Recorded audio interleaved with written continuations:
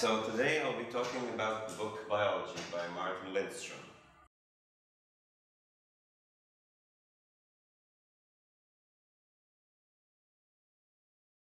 Okay, so to introduce, what is biology? Biology is the subconscious thoughts, feelings and desires that drive our urge to purchase a product. It's something we cannot really control, although we think we can. So it is the largest neuromarketing study ever conducted, which is treated in this book by Martin. So you might ask yourself, what is neuromarketing? Neuromarketing is a combination of medical knowledge, so neuroscience, marketing and technology. So the use of neuroscience, so knowledge of the brain, marketing, which is economics, and technology with the use of the SST scans and the fMRI scans that were used to conduct this huge study. It uncovers what our brain really wants for corporations and lets corporations give us what we really want, not what we think we want. And it was made, so as I said, with the use of SST brain scans. The first thing I would like to talk about is that emotions win. We think that we think rationally when we buy, but actually we don't. Emotions cloud our decisions, whether we like it or not. For example, a pretty new experiment was made with students, and they were divided into two groups. One group was given a short-term reward, and the other one was given a delayed reward. So they were either given $15 in vouchers now, or $20 in cash in 2 weeks' time. And 80% of the students chose that they wanted the $15 in vouchers right away. So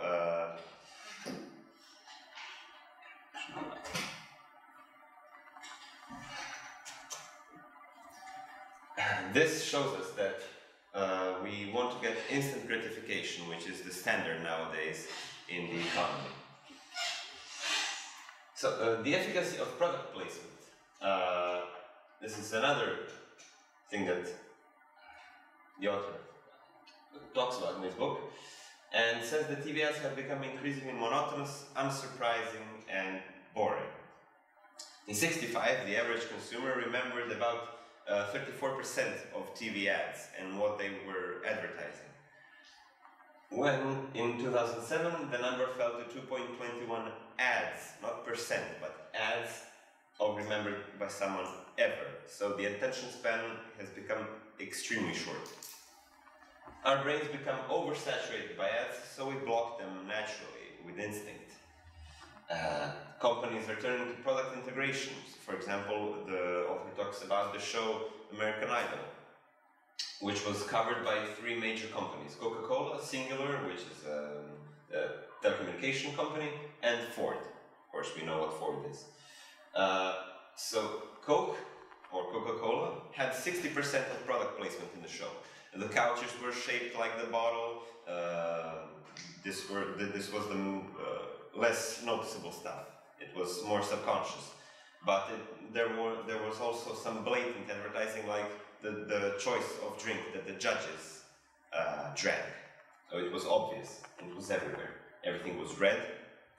And of course, this is the color of Coca-Cola. Singular sponsored the voting system and was advertised every time the voting system was open to vote for the contestants. And Ford fell in last place. It made a huge mistake, and they only advertised during the ad breaks. And this was a bad decision, because during the ad breaks, people have learned to just ignore what is in the ads and just to switch to another channel or to mute it, so the ads were not perceived. Subliminal messaging works, another topic he treated. Subliminal messaging is something that is kind of a taboo nowadays, and has been for the last 20-some years. It is considered brainwashing and contrary to the public interest. There has been a lot of squabble around subliminal messaging, but it is present nowadays.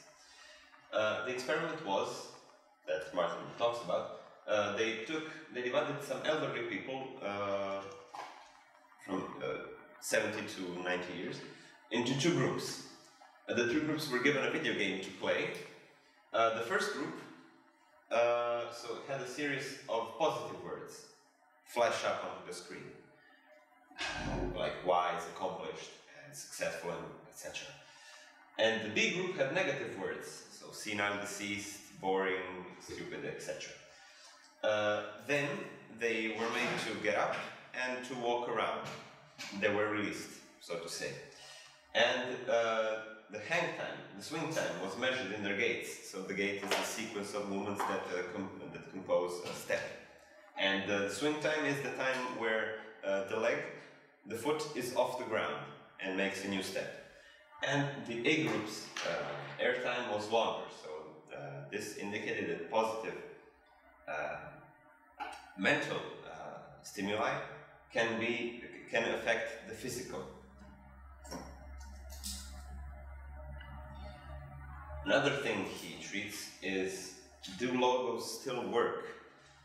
So there has been a lot of discussion lately where people say that logos are dead and can even reduce sales because some are too garish. They advertise their purpose too much and become boring for the consumer. So they mainly shut it out because, as we know its purpose, it's not longer used. And minimalistic logos might work better. In the next slide I will show you some examples. One example that we can find in the book is that Marlboro, the famous cigarette company, tobacco company, uses everyday objects and styles such as color schemes to simulate an advertising environment.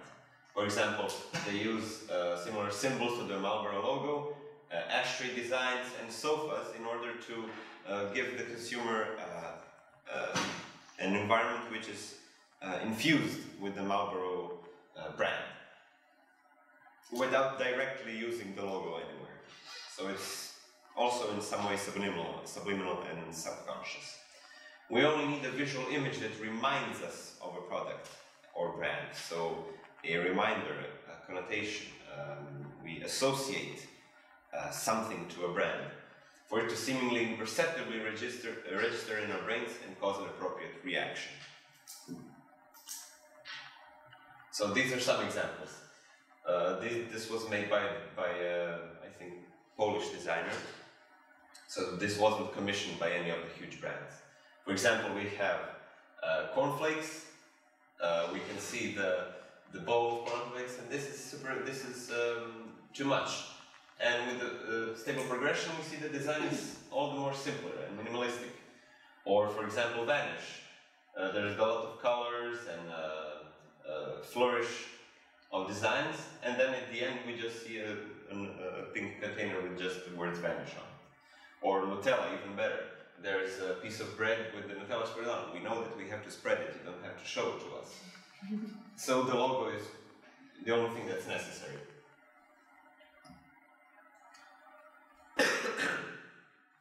Then he talks about superstition and rituals that give us certainty. So we know in history that religious rituals have been something that have connected us as the human species, the human race. So rituals within products give us an illusion of comfort and belonging. We have an example with Oreos, a famous cookie in America. And Nabisco, the manufacturer of Oreos, which has been around for ages, has partnered with the Got Milk campaign, which sponsored the Healthy Milk for all schools, and they even handed out free milk cartons. And this, so there's a picture of the carton, Got Milk, get Oreos, so keep your milk from getting lonely. So this promotes the synergy between the two brands. And this resulted in an expectable boost in sales as it created a national-wide ritual. Everybody drank milk with Oreos inside.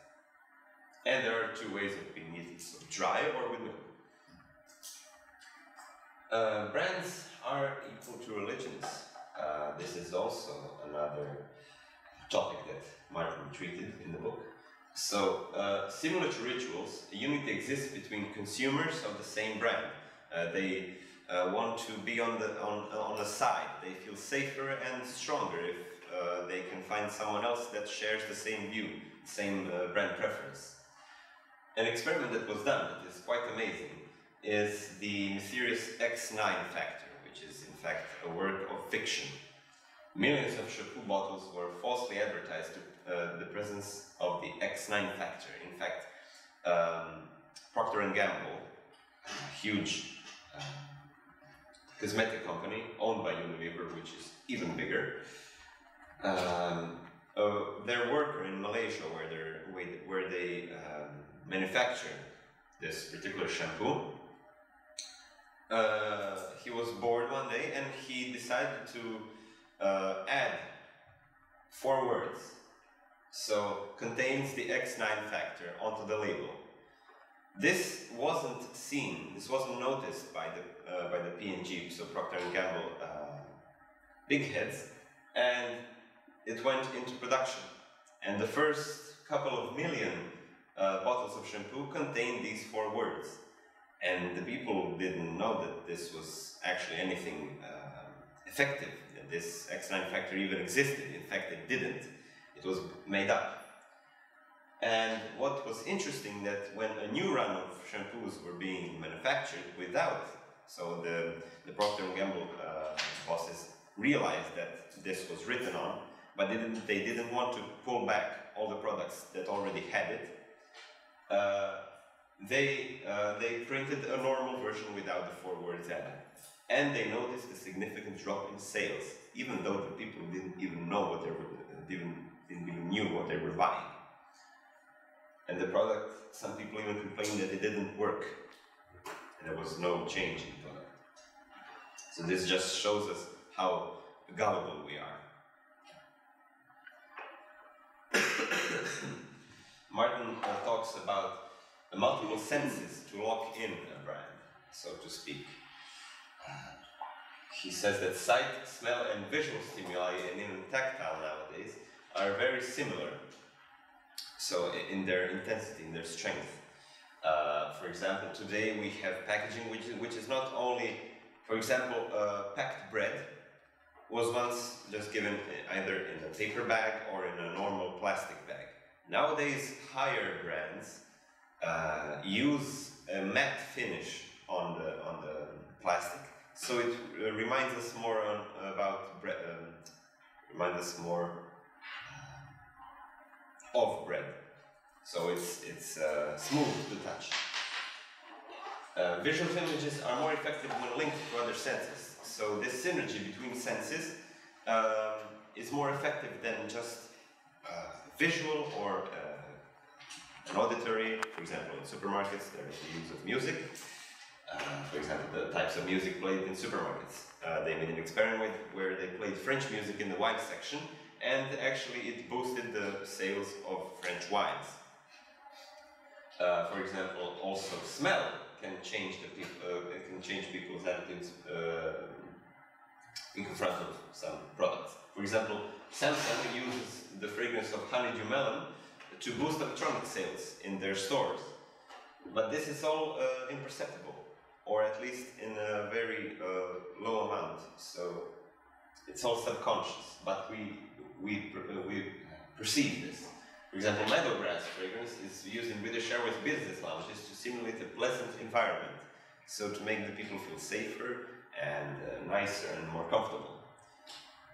Colors increase their recognition up to 80%. This is a huge cipher, and it's something amazing that it kind of contradicts the previous statement about the minimalistic logos, because they use the traditional logos use more colors. However, they are a bit kitsch, so it deters the buyer. If, for example, complementary colors were to be used, it would, of course, boost recognition. Yes, and the logo and the theme tune are more memorable. So if a good logo is combined with a memorable theme tune, something that is quite simple, some sort of jingle, it becomes much more memorable.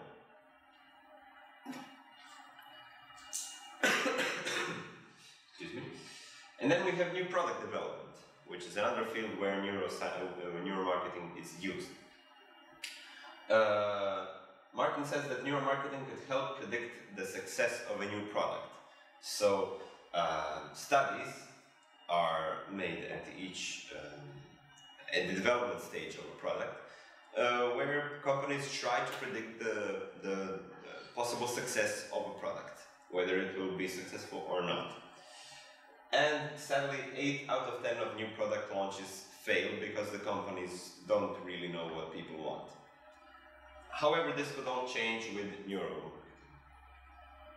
For example, he talks about an experiment where 4 groups of 50 men and women were given a show to watch alongside with another show. 2 groups were shown, so there were 3 shows.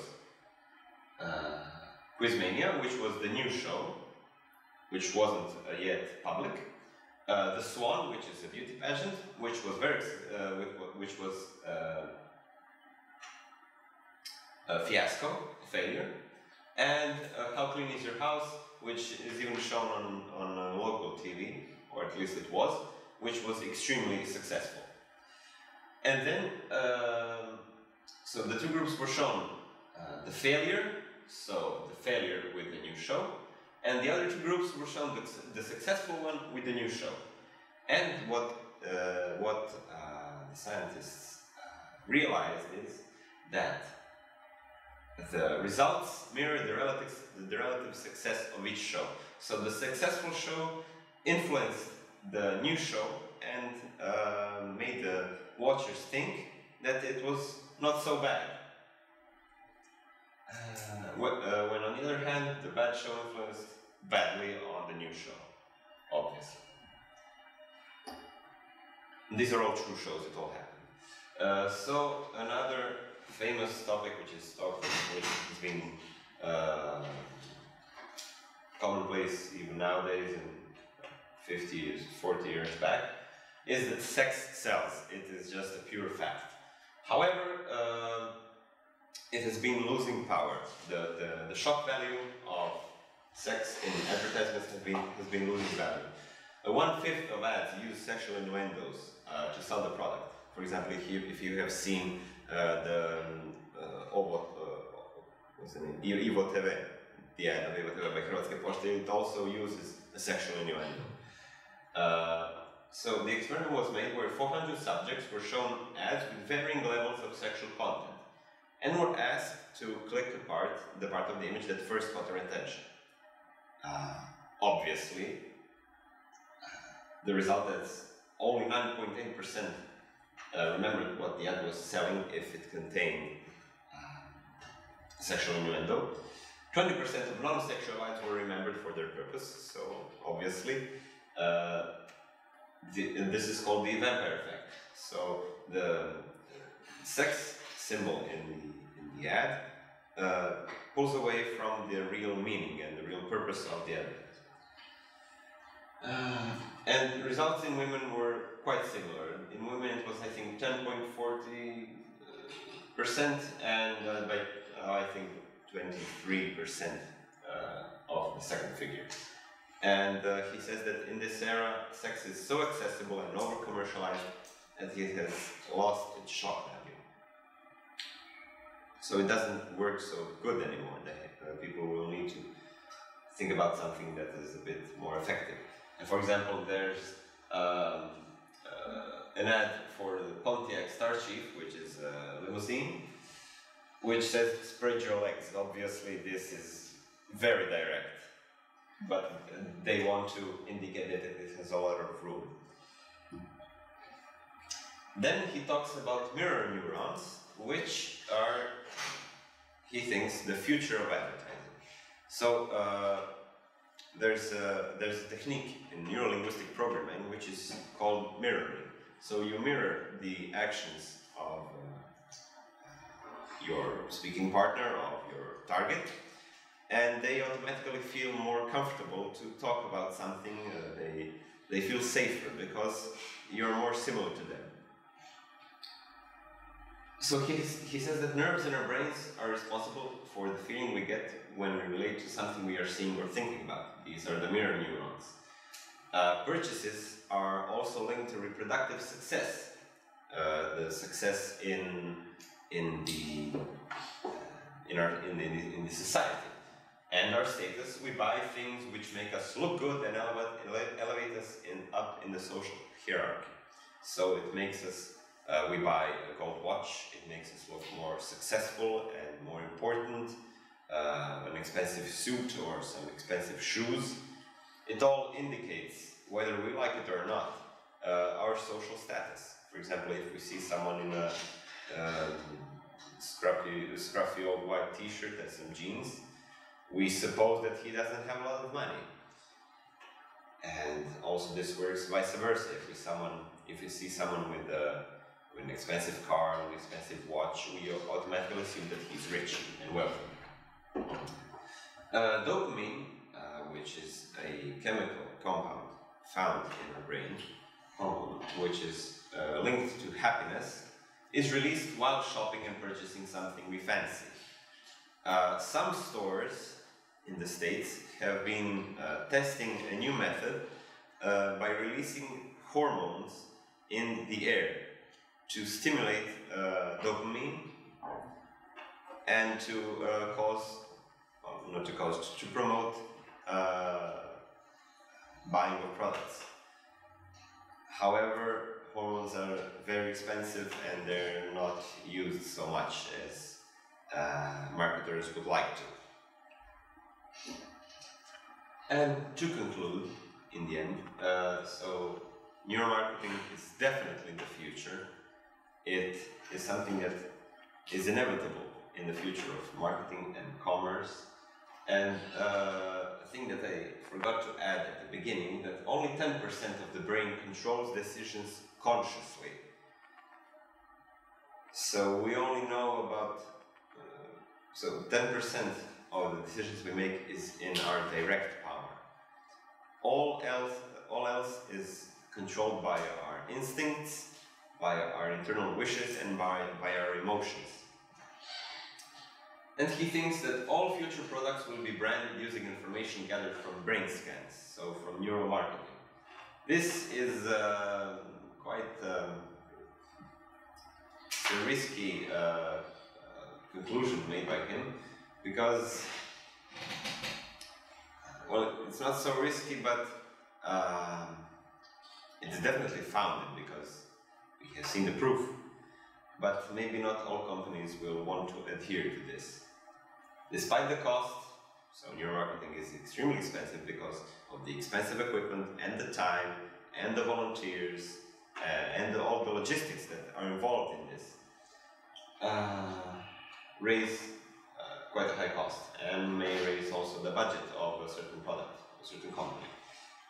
But many companies, many huge companies like Unilever, Microsoft and Dior are already using this technology to develop new products and to be more successful. So it is an investment, but it is a long-term investment. Thank you for your attention.